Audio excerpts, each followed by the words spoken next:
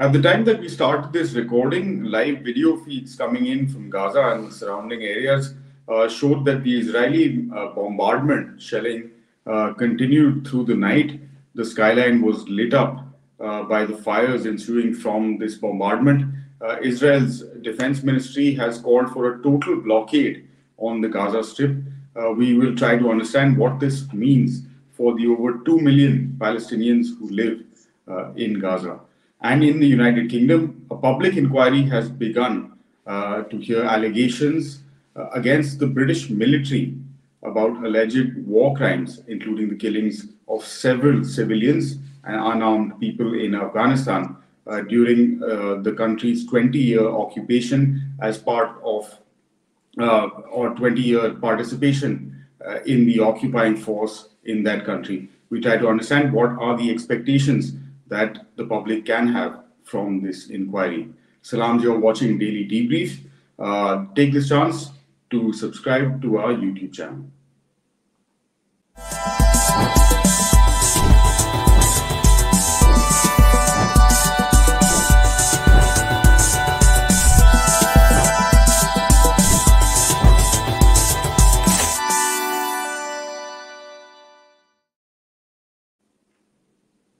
Right, reports coming in from Gaza and from Israel indicate that over 1,300 people have already been killed since Hamas launched a surprise military operation against Israel. Israel, in retaliation or as a response, has launched the biggest ever airstrikes on the Gaza Strip in history, causing massive damage to homes, to civilian infrastructure, and of course, life in the Gaza Strip to whatever extent it was allowed.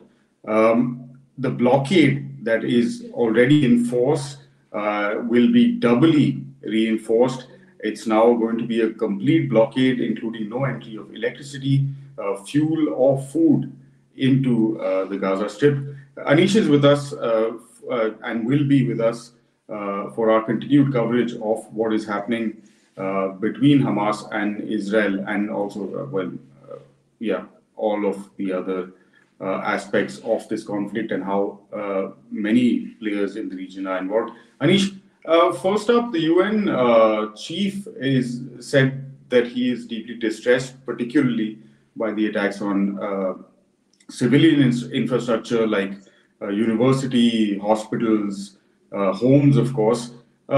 What has been the response, though, from Israel's Western friends and allies to the scale of the airstrikes against Gaza?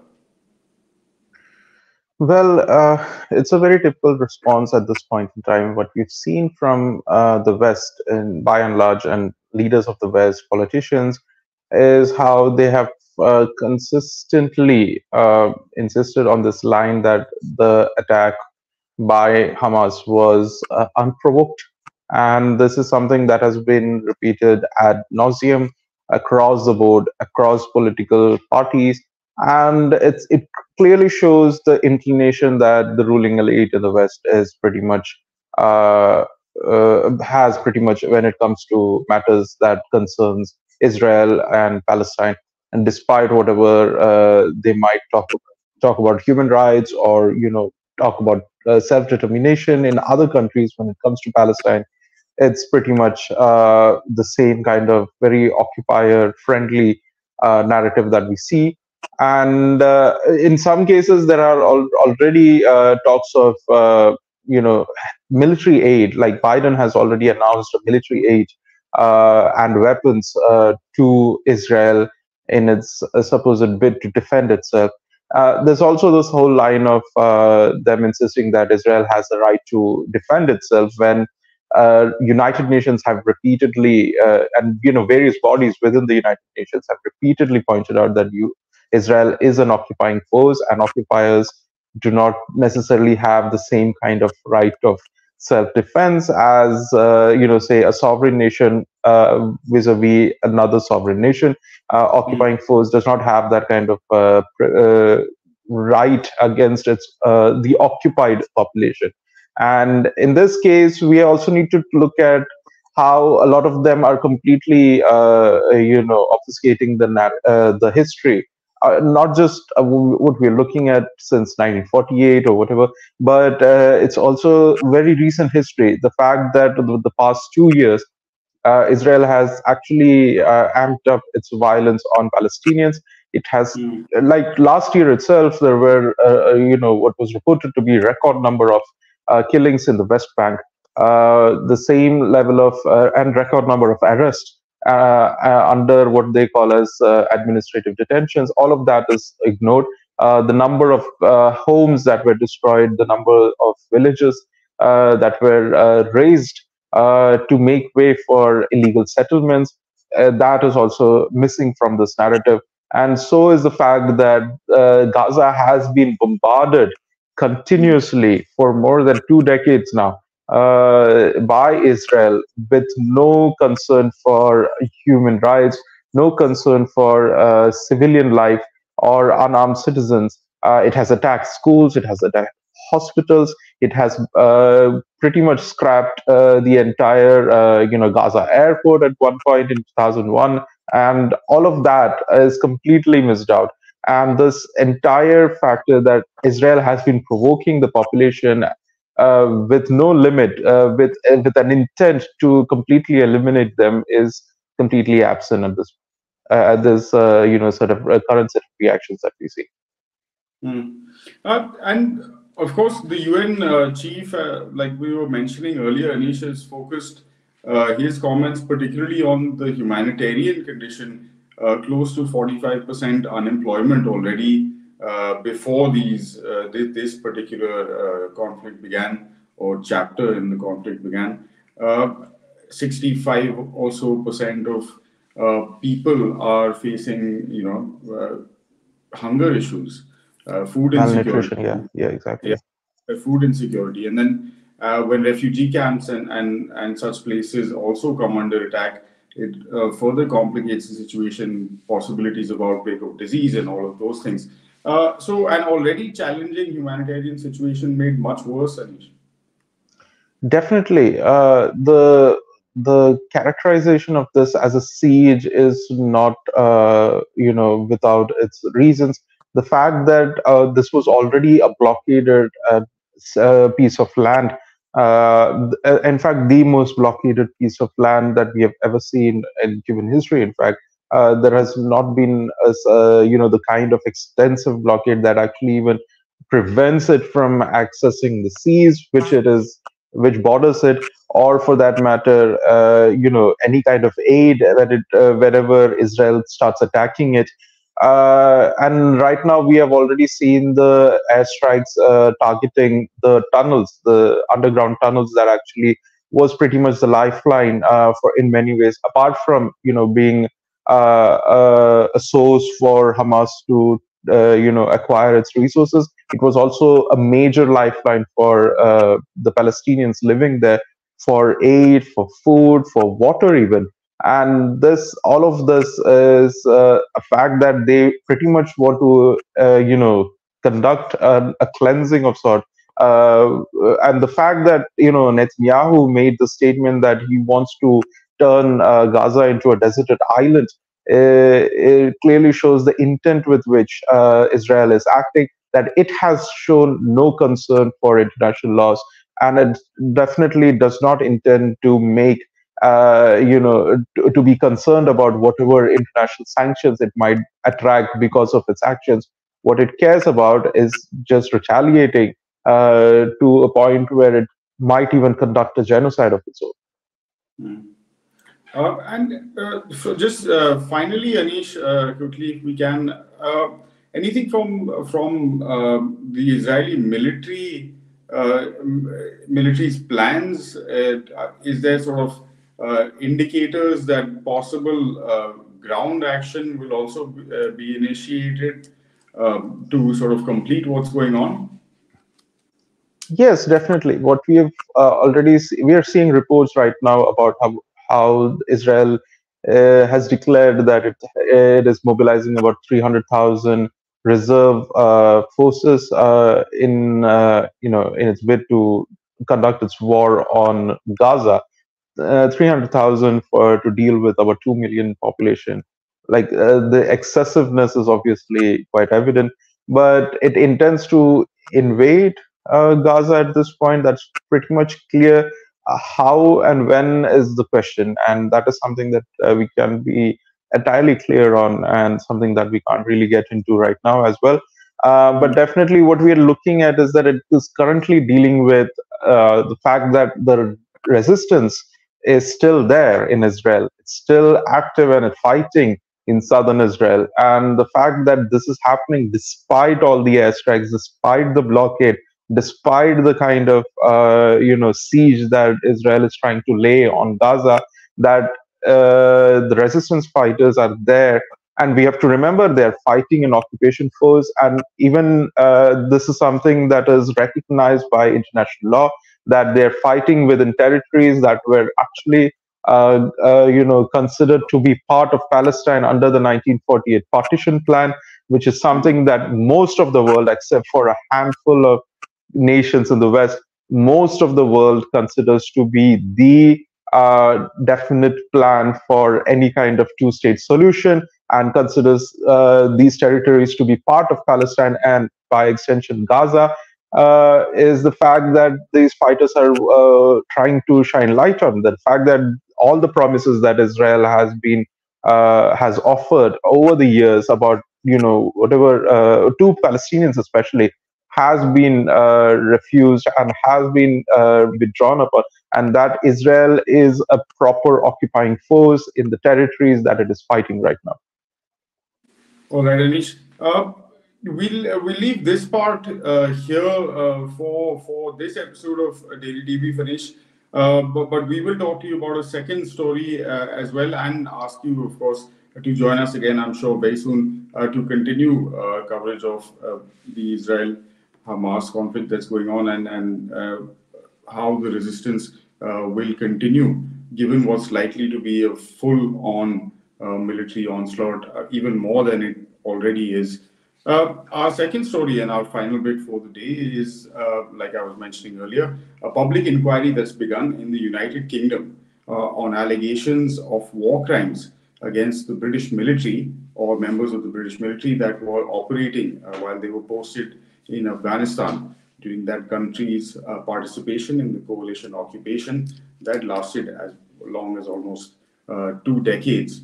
We have, of course, there are about these particular allegations pertain to as many as 80 civilian deaths, and also point to the involvement of an elite regiment, the SAS, the Special Air Service of the British military. Anish, you've been also tracking developments on this, and we have talked about sort of war crimes and atrocities committed by occupying forces in both Iraq and Afghanistan quite frequently.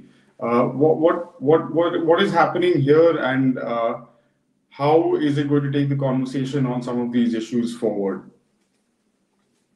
Well, it is quite an interesting inquiry, because this, like the figures that we are looking at right now, 80 civilian deaths is not an exhaustive list. It probably is just the tip of the iceberg, because it is based on the BBC investigation report last year, which found that about at least 56 civilian deaths, were completely uncalled for, and and the SAS were responsible for it, and all of that happened under very questionable circumstances.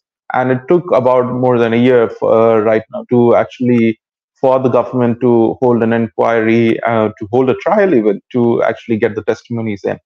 And now we are seeing these 80 deaths. Now we must remember that the BBC report itself was talking about a 6-month tour of a single battalion or of a single detachment of the SAS, and it clearly shows that the crimes probably are much bigger and much more prevalent, and that something of this sort couldn't have just happened in a single detachment's tour, and that it probably was the norm rather than the aberration, as some of them want to talk about, or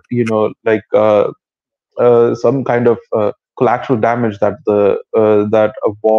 a justified war might have.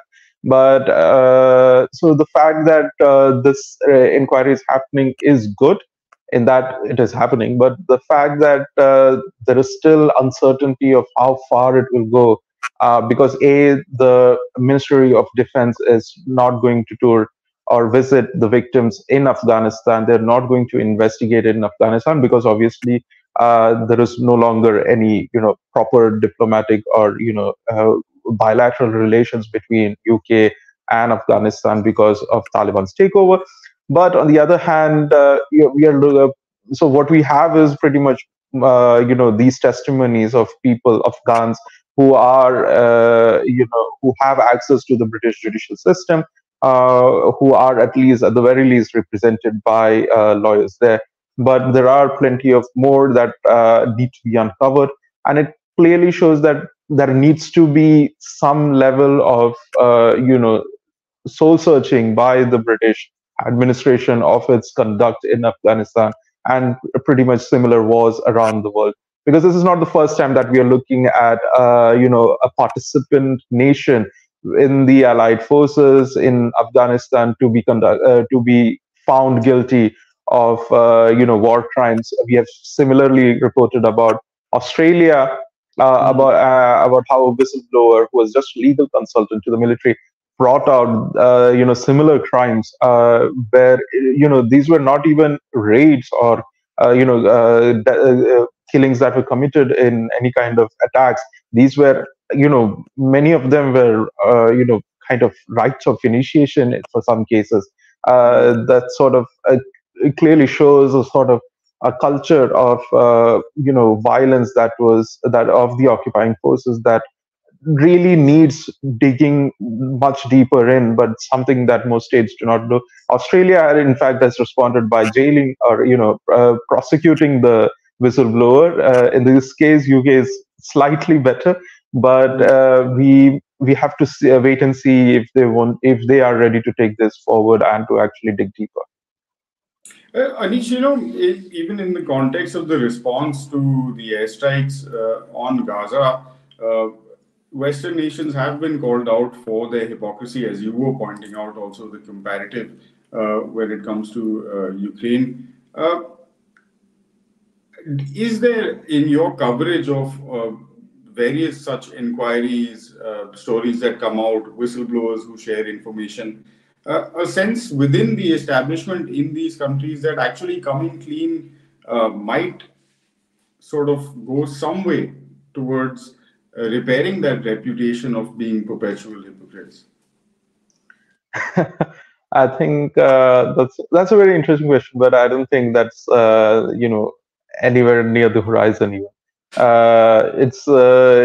It's a very tricky thing because a lot of them do talk about international laws and or maintaining international law, but many of them are some of the biggest violators of the said international laws, and very often they do overlook all of that for their convenience. Primarily because they were former colonizers as well. So that that legacy definitely carries on. But there is also this fact that many of them are never touched. The fact that the international community rarely ever sanctions them with the same kind of vigor and enthusiasm that they do to some other nations for far lesser violations. Clearly shows is the reason why such impunity continues, and the fact that we will continue to see some of the same kind of, it's quite likely that we will continue to see similar atrocities in the near future unless something about it is done. We are looking at, we are already talked about, an oncoming invasion in another part of the world.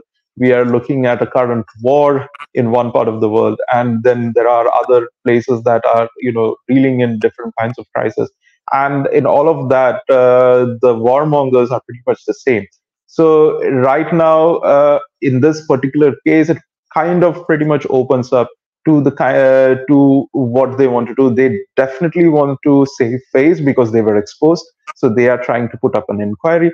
But some of the fact that even the government is trying to not name SAS itself. They're just trying to mention them as special forces because they want to, quote unquote, maintain official secrecy of their forces or their operations there, is clearly shows that they're trying to use various ways to protect themselves from any kind of actual justice being meted out, is quite indicative of how things are going to move forward. But like I'm saying, like, let's keep our hopes to the minimum.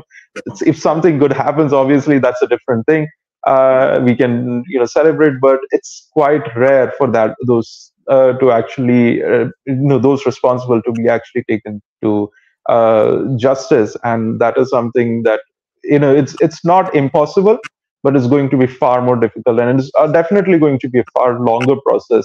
We're looking at it already, something that has happened 13 years ago, and we're hearing an inquiry right now. So it clearly shows that the delay is going to be much, much longer than what we would have normally expected in other cases.